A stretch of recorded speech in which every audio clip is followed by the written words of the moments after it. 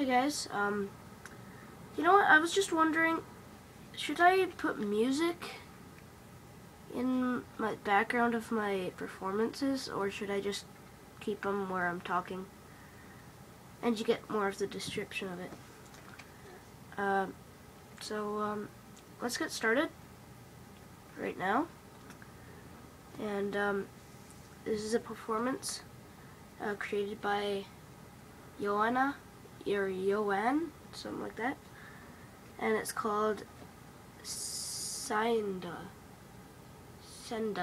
something like that. Anyway, I really like the trick, and it's a really nice color change, so let me show it to you.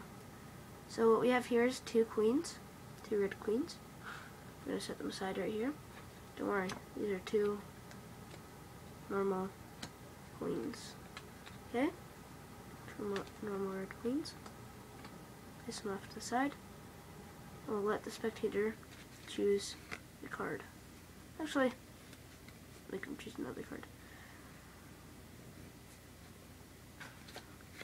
Okay, so the ace of diamonds right here.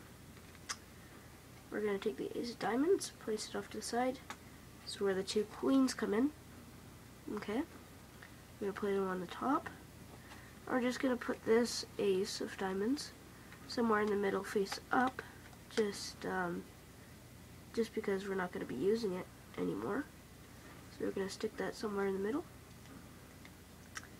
And we're going to take the first queen, right here, and the second queen, okay? So now we have two queens. And, oh, oops. We've got a card here, the Queen of Spades. We're going to put it in between the two red queens, and watch how fast this is. You just have to push it against the deck, and watch what happens. Just like that, it turns into your ace of diamonds.